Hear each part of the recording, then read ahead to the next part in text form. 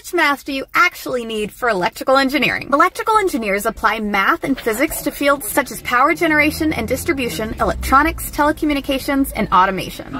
So how much math do they really need to know? In university, EEs need to pass courses in Calculus 1, 2, and 3, differential equations, and linear algebra. And in some programs, they also take probability and statistics and numerical analysis. In practice, this math comes in handy when electrical engineers analyze changing voltage and current in AC circuits using differential calculus, or calculating total charge using integration. EEs use linear algebra to find node voltages and mesh currents in circuits. EEs use probability and statistics and Fourier transforms in areas like signal processing and communication systems to analyze performance and noise and design error-correcting code.